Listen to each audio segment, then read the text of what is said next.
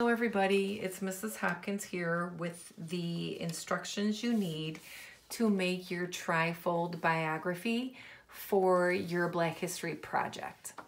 So we are going to get a piece of paper and we are going to first fold it in order to make our trifold biography.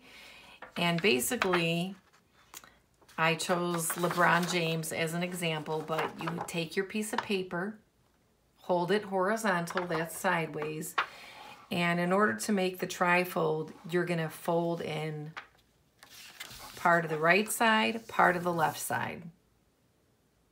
Okay? And I want mine to meet in the middle. Sometimes trifolds have 3 equal sides and they are kind of all the same length, but we're not going to do that. We're going to make ours so that they meet in the middle. So when I open it, I have 3 sections, but the middle section is the biggest. Okay, so you are going to pick a person that you want to recognize for Black History Month. And your person could be maybe a Black athlete or a Black performer, whether it be dancing or singing or poetry or theater.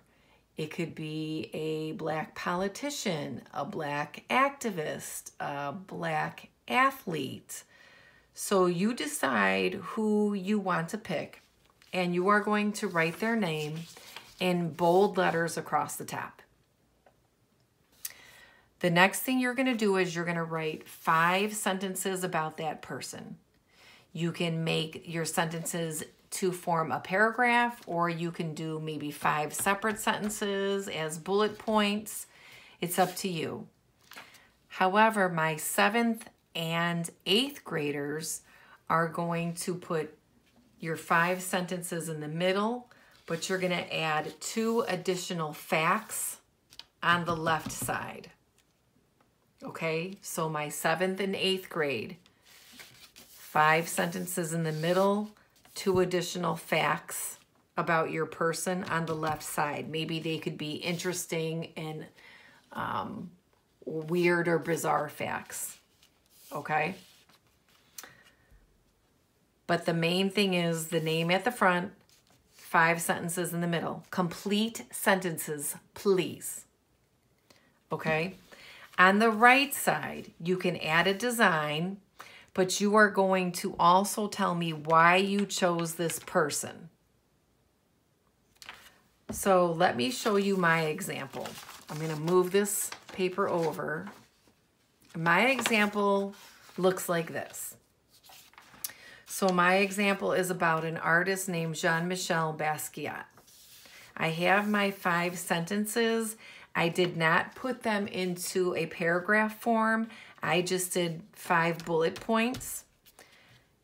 So you can decide however you want to do your 5 sentences. For my 7th and 8th grade, I have what you need, 2 additional facts on the side. So I wrote my 2 additional facts sideways like that. Okay, but you also are going to write why you chose this person.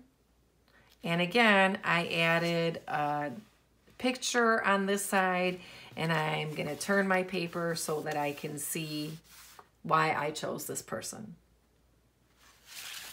Okay. When I close my paper, this is artwork similar to the style that Jean-Michel Basquiat used to make. So his artwork was very expressive. It had letters and numbers sometimes in it. A lot of it had crowns. So that's why I made the image that I did. So on the front, you want to make something that relates to or give hints to the name inside. So people who know Jean-Michel Basquiat's work, this is easy. because they could definitely say, oh, this must be about Jean-Michel Basquiat. So let's say if you did choose an athlete, on the front, you would make something that would provide a clue as to who was on the inside. Okay? You want to make sure that you fill up the front, draw it out, add color to it, and then when you open it up, again, the name nice and bold at the top, your 5 sentences. This could be written out in cursive. You could make 5 separate sentences or put it in a paragraph. 7th and 8th grade, I want 2 additional facts on the left side. And I want everyone to include why you chose this person. Okay? If you have any questions, let me know. The only thing I will say is when you submit this to me, you're going to need to show me the cover and you're going to need to show me the inside.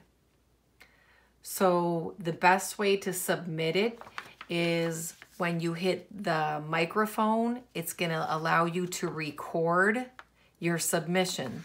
So record your trifold closed and then slowly open it up and then submit it that way. Okay?